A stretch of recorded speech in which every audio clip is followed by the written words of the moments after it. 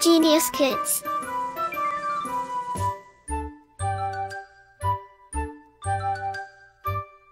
Cultivating love for learning.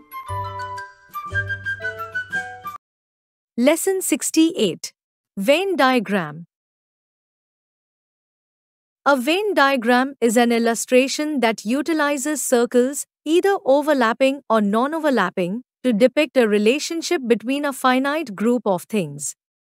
This diagram was named after John Venn, an English mathematician, philosopher and logician in 1880.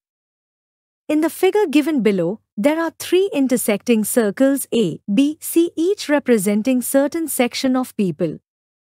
Different regions are marked. Read the statements in each of the following questions and choose the letter of the region which correctly represents the statement. 1. Indian who are painters but not musicians. 2. B. 2 painters who are neither Indian nor musician. 3. F.